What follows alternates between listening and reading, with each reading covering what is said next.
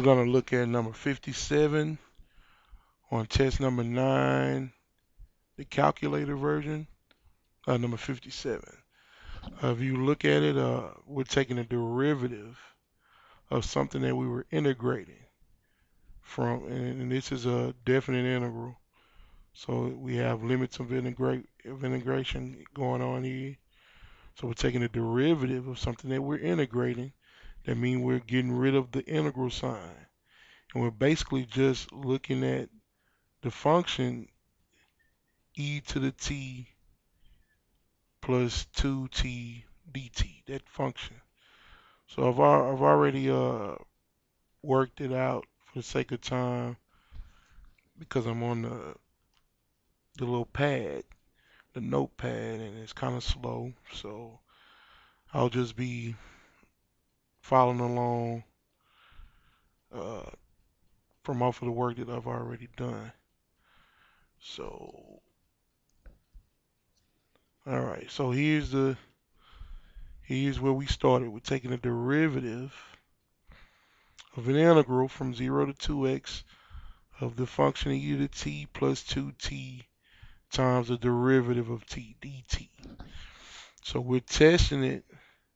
So this derivative sign is the derivative d over dx takes away the integral, so I'm just left with the function e to the t plus 2t dt tested from 0 to 2x. So now this is just like we've been doing. This is basically the same stuff. We plug in 2x in for t minus 0 in for t. So here we plugged in 2x. So now I'm going to have e to the 2x because that's t plus 2 times the t, which we said we're plugging in 2x for t. And all of that times the derivative of the t that we're plugging in.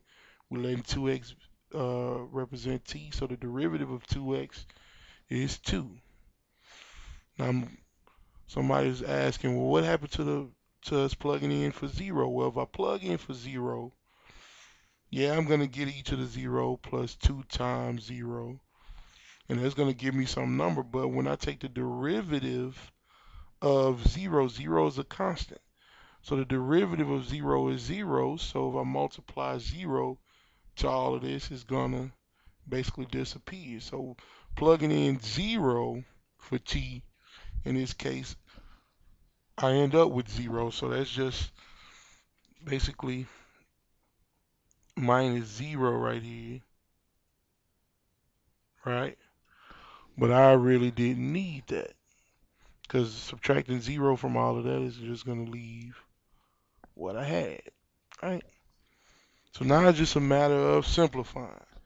So I'm multiplying 2 into everything. So 2 times this e to the 2x is going to give me 2e to the 2x.